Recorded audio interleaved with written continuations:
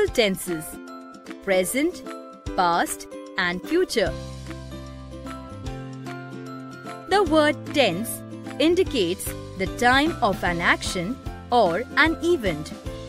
For example, the moon shines brightly. In this sentence, the verb shines indicates an action in the present.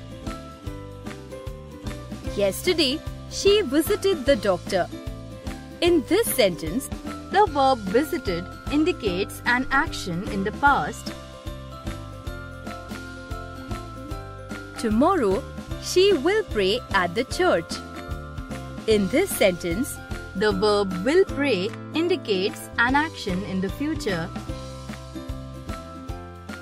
Verbs in simple present tense indicate habits and general truths. In this case, the verb simply ends with s or es. For example, the sun rises in the east. Verbs in simple past tense indicate actions that happened in the past. In this case, the verb simply ends with ed. For example, the day ended. Verbs in simple future tense indicate an action that will happen in the future.